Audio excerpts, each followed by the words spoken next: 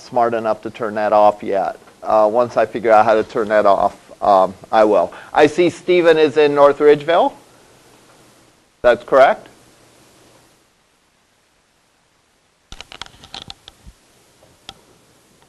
Okay, hopefully that'll be taken care of. Caleb. Michael. Pardon me? I guess I made it just in time.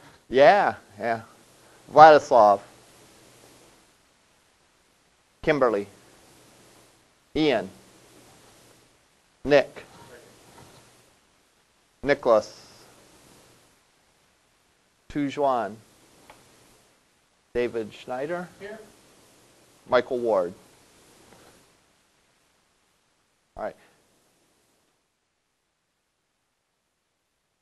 Stephen, can you hear me? In North Ridgeville. Okay, all right, there we go.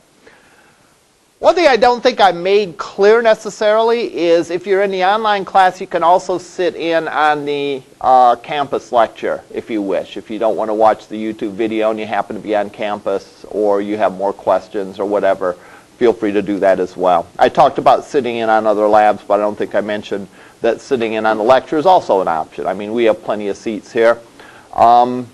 So you're welcome to come in.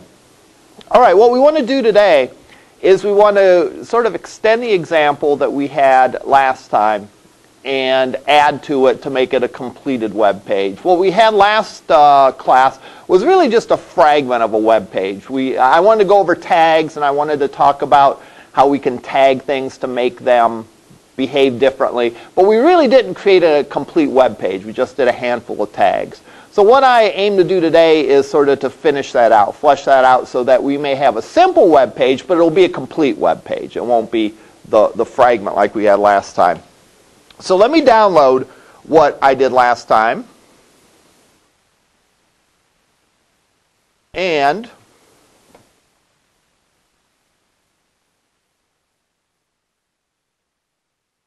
let me review where stuff is found in Canvas for this class. Every week, the lectures and any materials you need will be in the module for that week. So if you go to modules, you will see the materials that you're to read, the handout. You'll see the lecture video, and you'll then see any examples I do in class. Now, one thing to keep in mind is I've had some people say that sometimes it's difficult to read the examples I give in the video.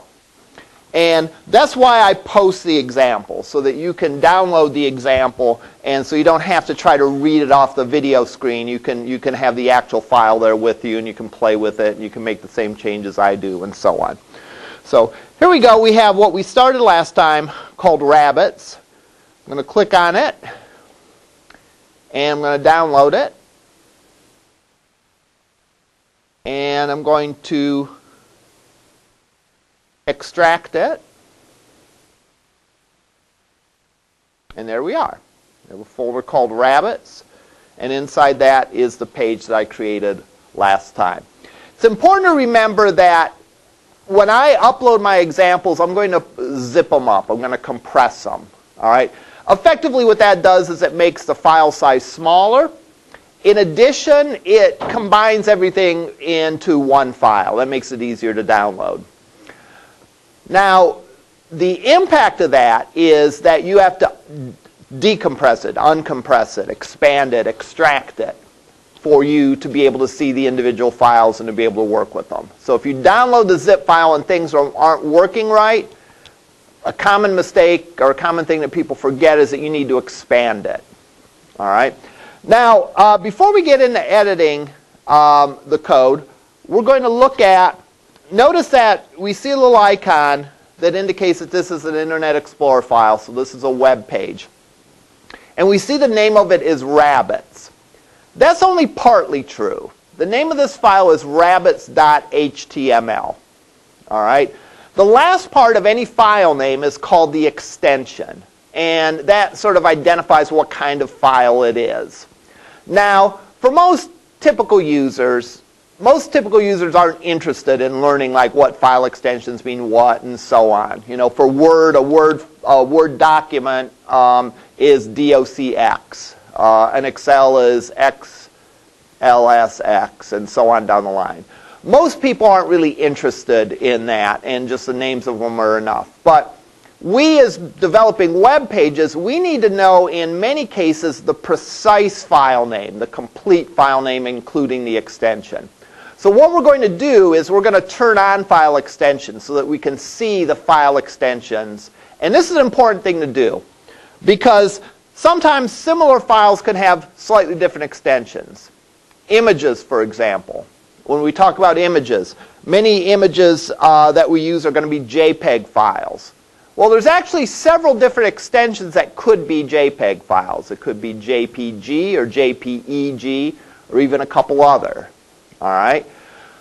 So the idea here is we need to see the exact name so that when we create an image on our page, it gets the right file. So this varies with the kind of operating system you have. I think we're running Windows 7 on this machine, I think.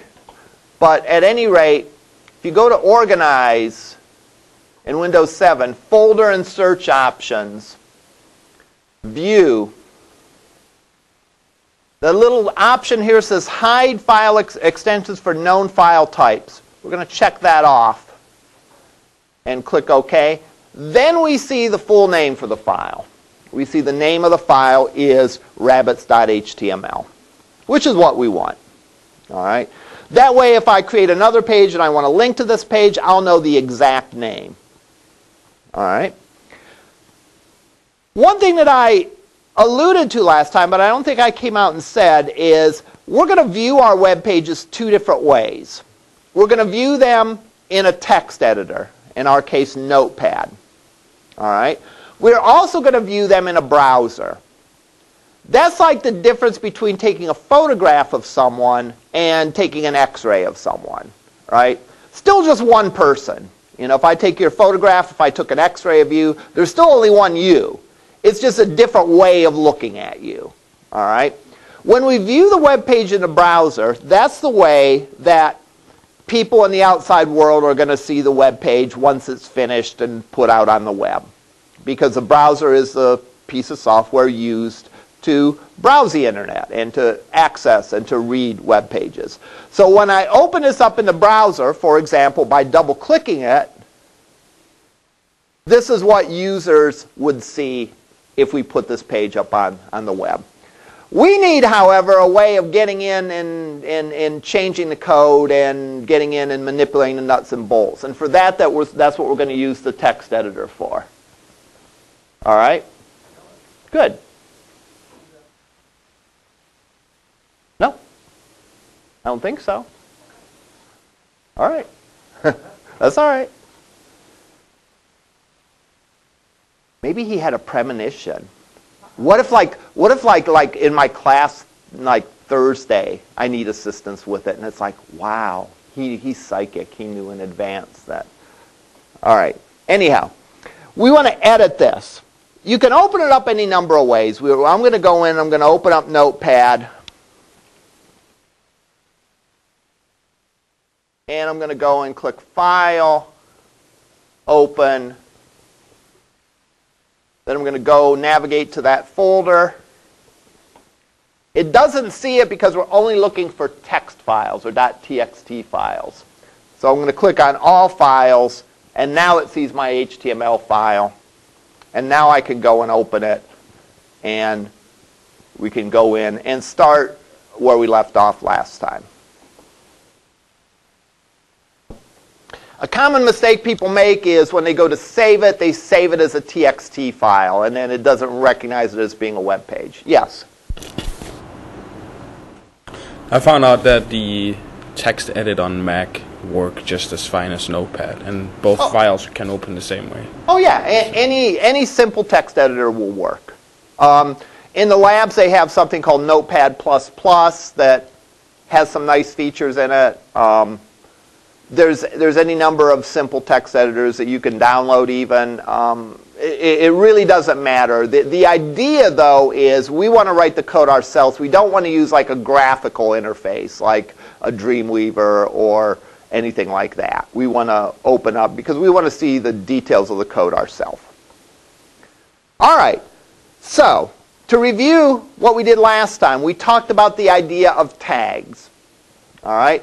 And we talked about the idea that tags come in pairs. Starting tag looks like this. An ending tag looks like this. The stuff between them then, the tag defines how the browser is going to treat that. So the browser is going to treat this as a top-level heading, which means that it makes it the biggest by default. It puts it on its own line, and so on. H2, similar thing, but it's a little smaller. Later on in the class, we're going to learn how we can control exactly how the browser displays these. We could, for example, through CSS, which we'll talk about possibly later today, but more likely on Monday or Wednesday. Through CSS, we could make it where H1s are the smallest heading. Now, why would you want to do that? You probably wouldn't, right? H1 means the top level. It's kind of like the most important. So you probably wouldn't want to make it smallest, but you could if you wanted to. The point is that the browser has certain defaults for these tags, and later on we're going to learn CSS where we can change those defaults and make it behave in a different way. So there are 6 levels of headers, H1 through H6. And again, it doesn't mean that this is the first, second, third. That's not why it's 1, 2, and 3. Think of the levels of an outline. H1 is a top level. H2 is a level underneath that. H3 is a third level. So we could have multiple H2s. We got multiple H3s, and so on. You might wonder, gee, there's only 6 of them. Well, if you had a page that really had 6 levels on an outline, that would be a pretty detailed outline. All right. And you might want to consider like breaking it up into 2 pages if you went beyond that. All right? Okay. The key thing with this is tags, starting and ending. This is the name of the tag that defines for the browser how to treat that particular thing. What I want to do now is I want to finish up this web page. It'll still be a simple page to be sure, but it'll be at least a complete simple page instead of a fragment of a simple page. And first thing we're going to do should be the first line of every web page, and that's a doc type. Whoops.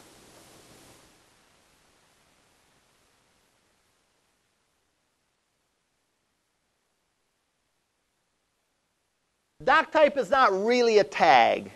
I think strictly speaking it's called a declaration. That tells the browser what it's dealing with. Because browsers can read a bunch of different kinds of files. They can read HTML, but they can read other files too. In addition, there's different versions of HTML, and I'm sure there will be more versions as time goes on. This tells the browser what it's dealing with. And in our case, this tells the browser we're dealing with an HTML5 file. All right. The doc types for HTML4 and previous were much more complicated than this. So I never remembered what they looked like. I looked it up every single time. All right. So gratefully, this is simple enough where we can remember it. All right. We then have an HTML tag. And then we have an end HTML tag. Now, this is getting to be, we're going to get into now the concept of nesting tags. In other words, in the previous tags we used, the only thing we had between the starting and ending tag was some letters, some words. Now between this tag and this tag, we have other tags. You can put tags inside other tags. So what this is saying is that my web page contains these tags. All right? You're defining a structure, if you will. There's 2 main sections of a web page, the head and the body. The head is information about the page, and the body is the actual bulk of the page, what you actually see in the window. So, I'm going to put the head.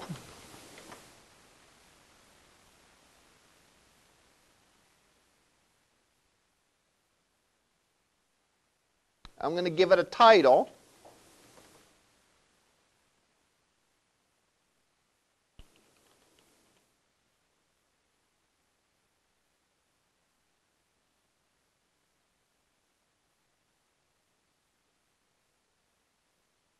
And then I'm going to give a body.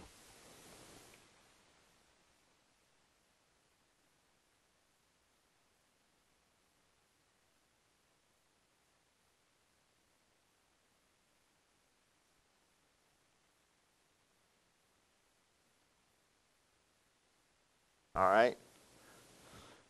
And that constitutes a minimal web page. A doc type, HTML tag, head and body, and then some other stuff.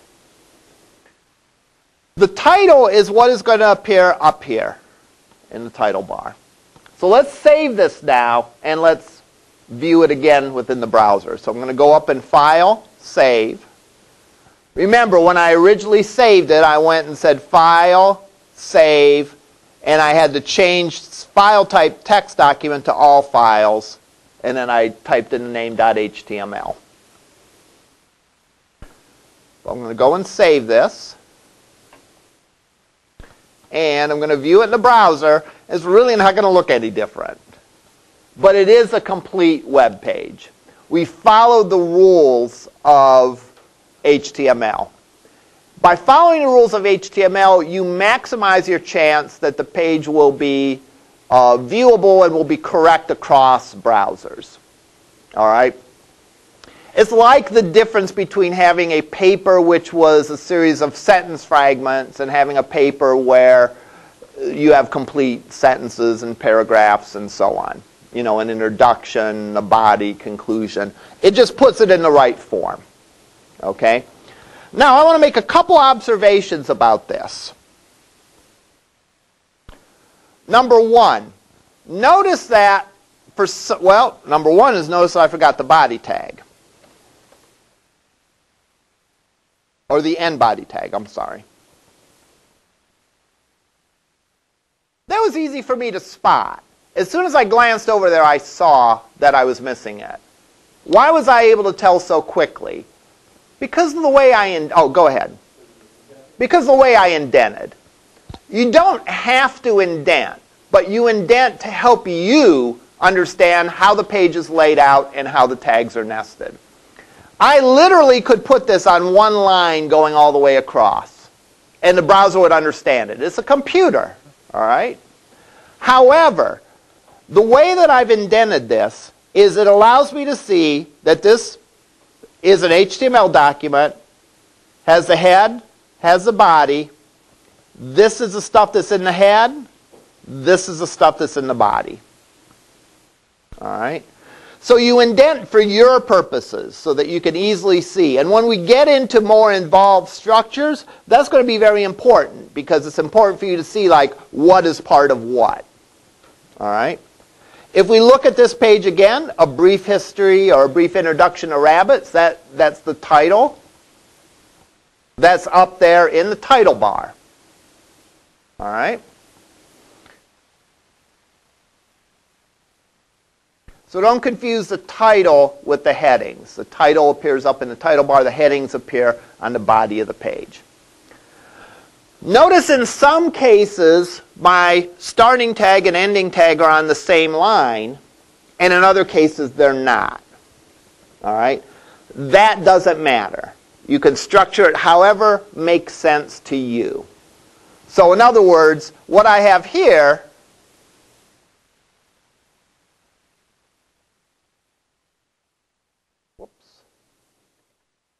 this is equivalent to it. This is equivalent to what I had before. All right? The browser, in other words, you notice there's no difference visually between the two. The browser, in other words, takes all the white space on in your file, and it converts it, it boils down to just a single space. It ignores any extra white space. So in other words, I could do this. Flemish giants and leave a gigantic gap between the two. Why would I want to? Well, that's a good question. I'm doing it here just to demonstrate. And if I do that, the page is not going to look any different.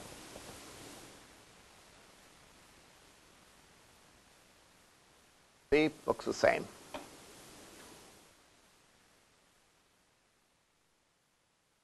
So you indent and you put blank lines in a way that will make the page easier for you to read. All right? One of the constants of all types of software development is that one of the most expensive parts of software development is going back and making changes to something that's completed. That's the way it's been since the first software was developed. All right? It sort of makes sense if you think about it. You know, it's like, what would it be more costly to do? When you're planning a building or you're planning on building a house, while you're still sketching it on the architect's drawing board, to decide to add another bathroom, or wait until the house is finished and then add another bathroom. Well, when you're in the planning stages, it's much less costly to make changes while you're planning it and you're just dealing with sketches. Later on, when the thing is completed, it's going to become more costly and more expensive to go and modify it. The graph actually goes like this. Okay, let's see if we have problems with the dot cam. No, we don't. The graph goes like this. In other words, this is the phase of the project that you find a problem that you need to correct. And this is the cost of correcting it. The idea here is the further along you get in the project, the more expensive it becomes to correct a problem.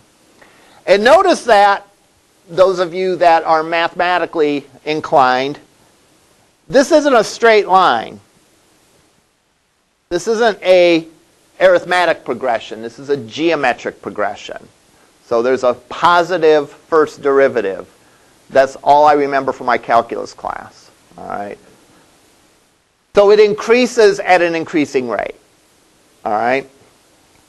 Now, much of what we do in terms of software development is try to flatten this out as much as we can. So if I say it's good practice to format your page so it's readable, what we're doing is we're making it easier to change, so hopefully it won't be that hard to figure out compared to if it was just one line going across. Again, the browser doesn't care. It's a machine. It can process a giant one line of characters as easily as it can process many lines. But us as humans can benefit from dividing it in a way that makes sense and is logical to us.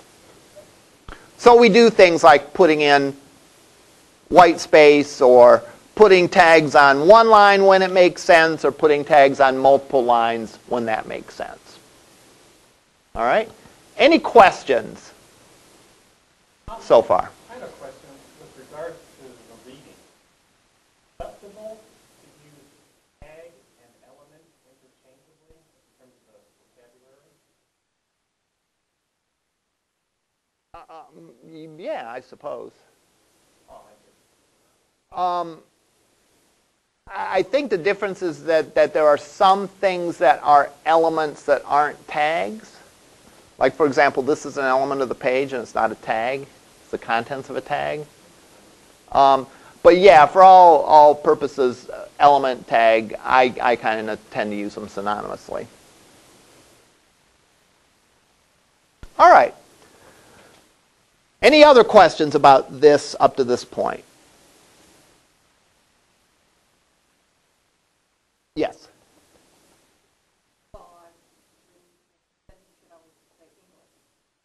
Yes, you should. You actually should, and again, just for purposes of simplification, I omit that, but strictly speaking, you should put the language in there on as part of the HTML tag, right? Lang equals en, right? All right. So you should do that to identify that. Remember, what you're doing when you're creating these files is you're helping any machine that reads your code, all right, process it correctly. So for example, if I put the language attribute in my page, then Google Chrome can be smart enough to ask to translate it if it's different than the owner of the machine's language. So if this was in French, for example, and I put language equals FR, then Google Chrome would notice that, hey, this is in French. Do you want to translate it into English? All right. Or if I do a search and search for pages and I only want to see pages, I do an advanced search and I only want to see pages that are French, I can select that. So yeah, this is, and again, I'm glad this came up today because this is why you read the book and listen to lectures, so that you pick up all this additional stuff. Yes? You want to do No. No, you only need to put that at the beginning. All right? Things like this, and we'll see more of these coming up soon when we get the links and images. This is called an attribute. All right? An attribute is extra information about a tag. This is an HTML document, and oh, by the way, its language is English. It would be like me saying, go out, you know, could you help me out and go to my car and get the box of stuff that's in my car? Well, there's a lot of cars out in the parking lot. Which one is mine? Well, I might give a description of it. It's the one that's this color, or this is a license plate, or whatever. So giving some additional information about something. And you use attributes for that. Attributes are only put on the starting tag. You don't need to put them on the ending tag as well.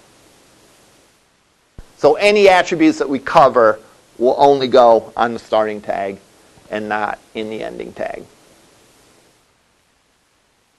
All of these tags are what are called block tags.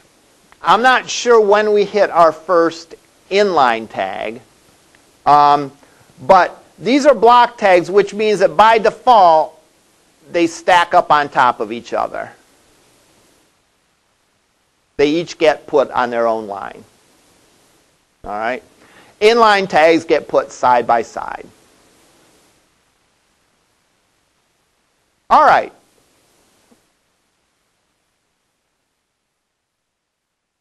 We're going to cover a couple other tags. All right? And one of them is a paragraph tag.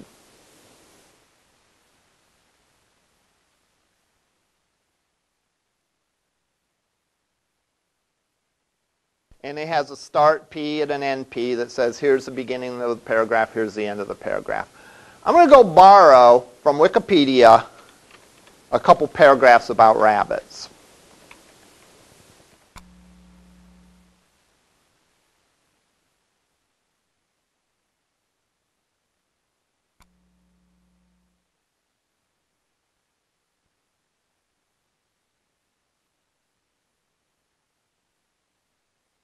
Of course, they're going to hit me up for money.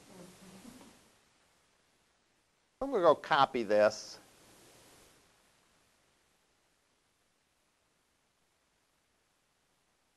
Paste it in here. I'm going to put a paragraph underneath it that says from Wikipedia. Again, we talked about this last time. Just like I would in a term paper or whatever, I would give credit to the source of that. So notice that the text is all on one giant line going across. If I save it,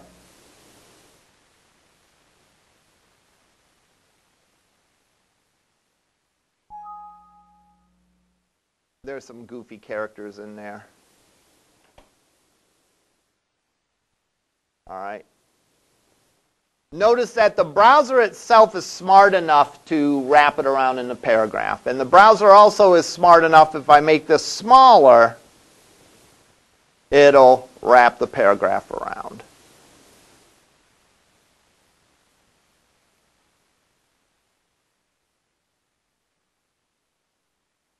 All right. Actually, I put that in the wrong place. Let me go and move that.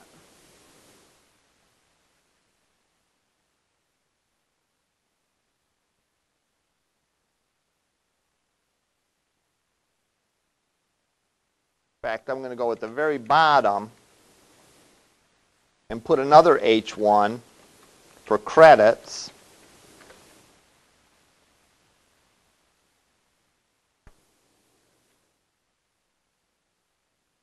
And I'm going to say all text from Wikipedia. That way I'm indicating where I'm getting all the text from this. All right.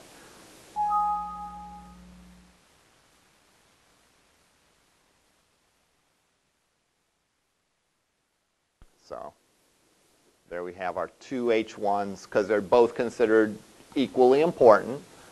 And I have my paragraph here. Paragraph is also a block tag. So in other words, if I have a second paragraph, they are going to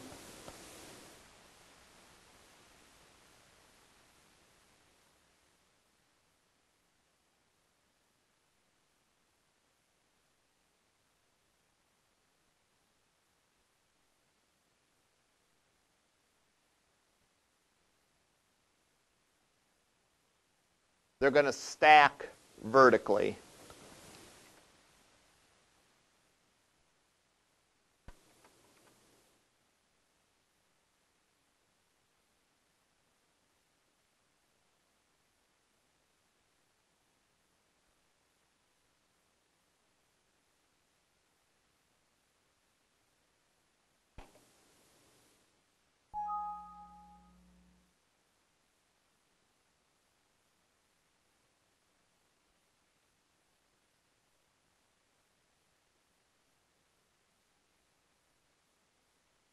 So paragraph, paragraph.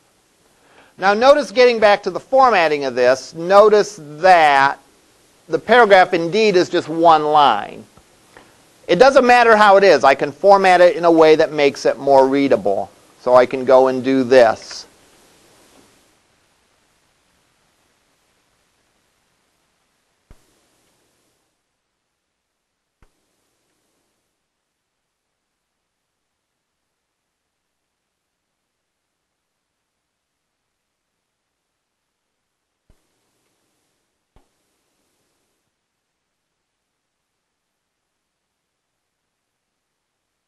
I think this is a character that is causing it grief.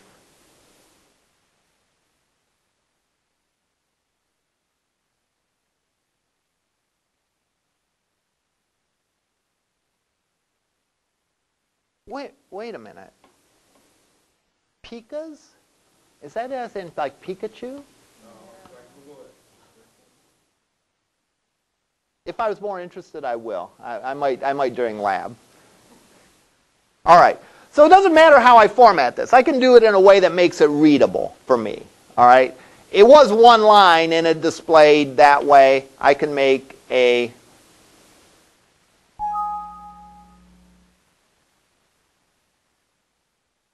I'm going to go in and get rid of that problem by saying Unicode as simply a character set that includes more characters like the accents and things like that. So there we go. And notice that it doesn't really look any different even though I put stuff on its own line. Questions about this? Yes? What if you wanted an indentation? Okay, what if you wanted it indented? All right. This is going to be a rule that you're going to hear 1,000 times in this class. All right? The way your page looks depends on two things. All right? Two things. The first thing is the browser defaults of how the browser by default treats something. So if you don't do anything to change it, this is how paragraphs are going to look. No indentation, or actually a tiny, tiny bit of indentation. Notice there's a little bit of space there.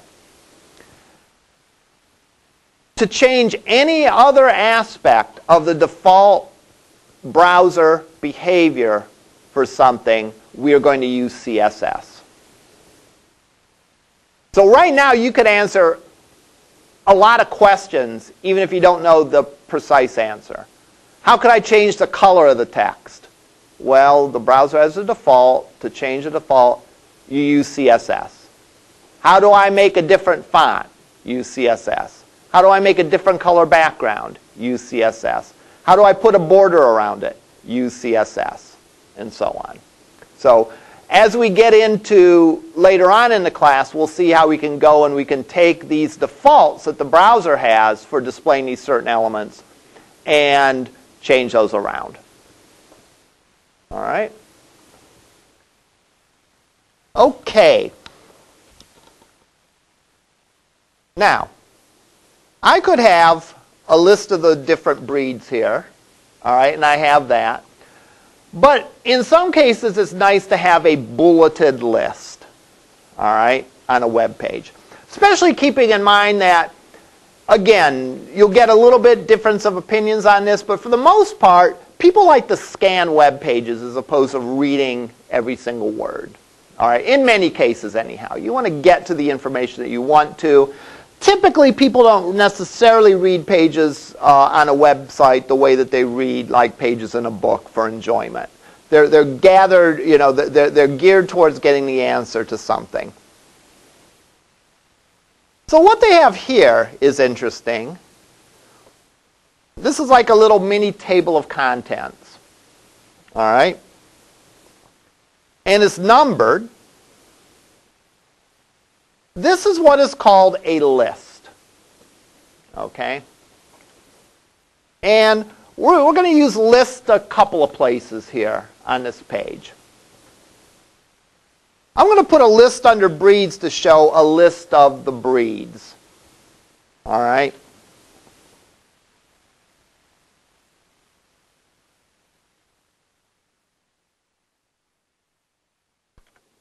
I'm going to start off my list with a UL and an NUL. UL stands for unordered list.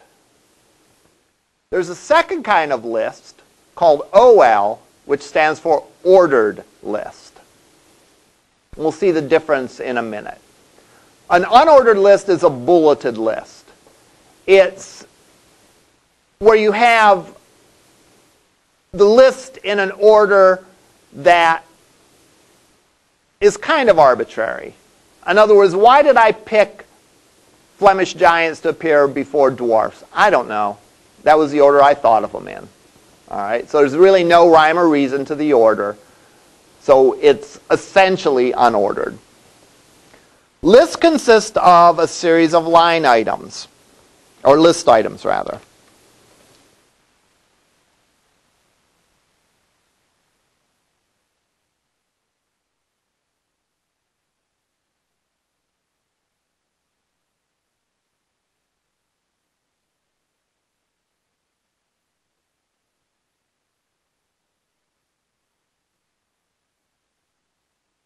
And let's add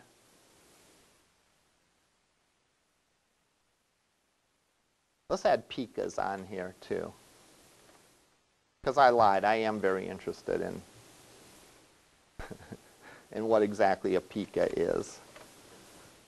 Okay. And then I'll go and add, yeah, there I'll go. I'll go like this. All right. So now let's view this. I'll save that, and I'll go here and hit refresh, and I have a bracket that's turned the wrong way. That's interesting. All right? And that brings up a good point that we'll spend a few minutes on. What happens if you break the rules? Well, it depends. Maybe this is a bad example because I shouldn't encourage like bad driving habits, but what if you're going 26 in a 25 mile an hour zone? Well, probably you might get away with it, right? Or you might have a officer that has a new radar gun and is in a crabby mood and might pull you over and give you a ticket for that, all right? That'd be probably pretty extreme, but you get the idea. If you break the rules in HTML, the consequences range from nothing to disaster. All right? Now, disaster's a strong word. I mean, it's not like your computer's going to blow up or anything. All right? Your web page just won't display. And it doesn't take much more than violating a simple rule to cause a, quote, disaster. And we'll see that in a minute here. In this case, what did I do? Well, I used the wrong kind of bracket for my ending tag. So what did the browser do? Well, it doesn't know what this is. So it thinks it's just plain old text. So it just displayed that exactly as it is. It just thinks that I wanted to do that. So it puts that like that. So now I don't have an ending tag for this. But guess what? The browser forgave me. And it said, okay, you started a new list item, so I guess you were done with the old list item, is essentially what the browser said to itself. Not that browsers talk to themselves, but you get the idea. All right. And if I correct this, then everything's back to normal. All right. But if I forget the ending tag, everything's still back to normal. It's only when I get the ending tag wrong that I had something that was goofy. So there was a, quote, mistake that didn't really cause any problems at all. Now, watch this one, and let's see if we can figure out what's going on here. I'm going to, I should have turned the projector off for a second. I'm going to misspell the word title in the ending tag. You know, I'm typing and I mistype it. I type a couple E's in there.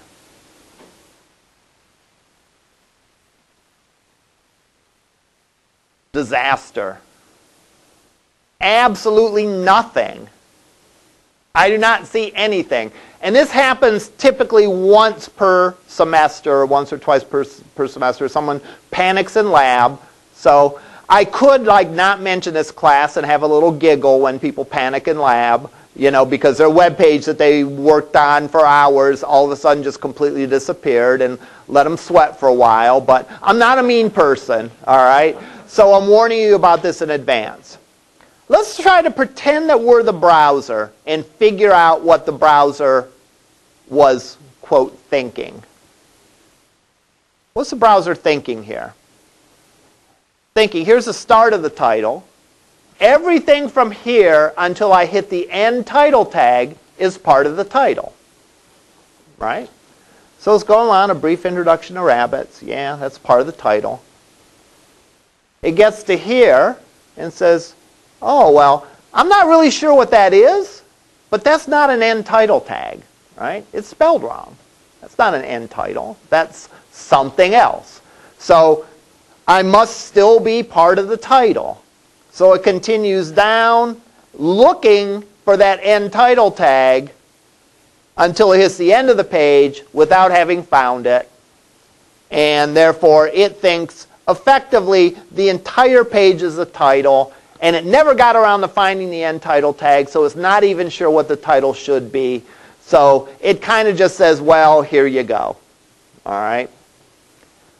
So the good news is one little mistake can potentially cause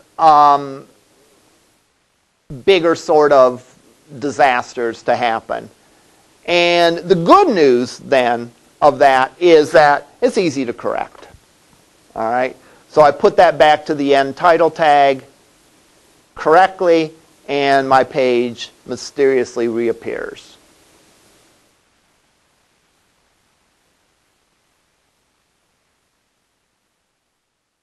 I mentioned that there's another kind of list, an ordered list. Let's say the order did matter. Like I just didn't pick them in some order. I picked them in the order of popularity. You know, the most rabbits that are kept as pets are this kind, and the second most are this kind.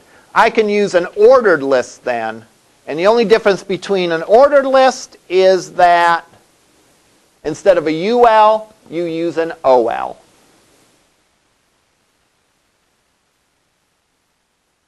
And then instead of the bullet points, you see a 1, 2, and 3.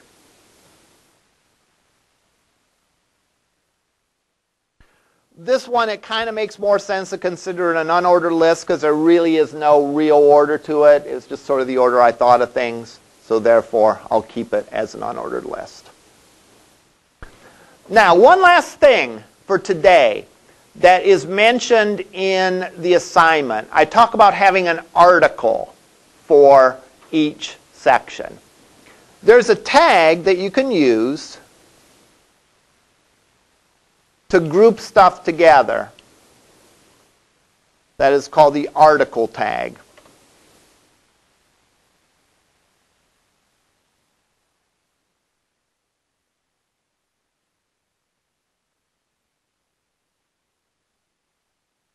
Now, I could have considered this whole page one article, which is what I did here, because I put one article tag.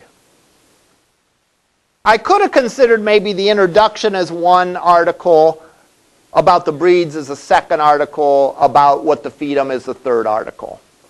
All right? But I didn't. All right? Don't sweat that detail.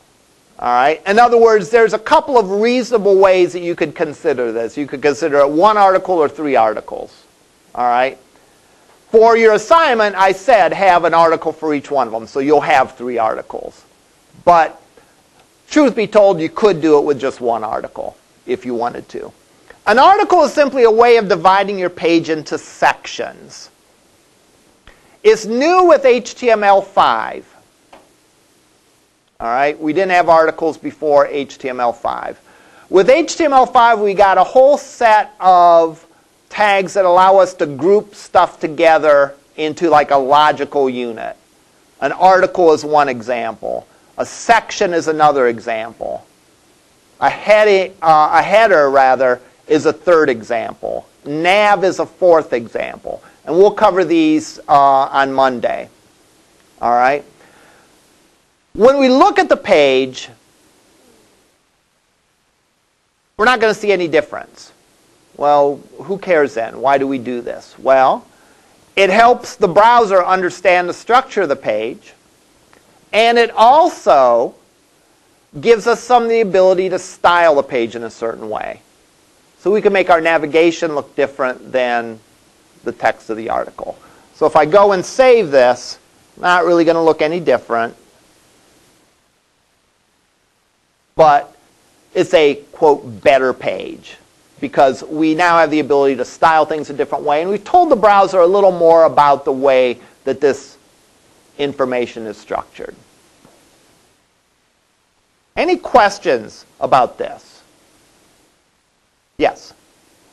I noticed that you start a phrase, you open the thing, you always go down automatically and close it. Absolutely. I think it is. Again, how you do it is your business, but as was observed, the minute I type in a starting tag, I type in the ending tag. Why do I do that? Because otherwise I will forget to go and close it. All right? And so it's a good practice. As soon as you put the one in, you know you have to put the other one in, so you might as well go and do it. Now, any of you that have done web development before, prior to HTML5, instead of article and nav and header, you just had one tag, and that was the div tag. And the issue with the div tag is that it really didn't give the browser any good information about what the contents of the data was. All right, it just says, hey, this is a division of the page. This is a part, a section of the page. Whereas here, we're defining it's a section, but what kind of section it is. Monday, we will cover the other kinds of parts of the page besides article. They're called the structural tags that define the structure of a page. And then we'll get into links, and then we'll probably get into CSS on Monday.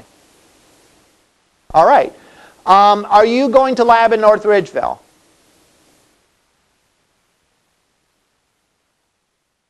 Okay. All right. Thank you very much. We'll see the rest of you folks in lab upstairs.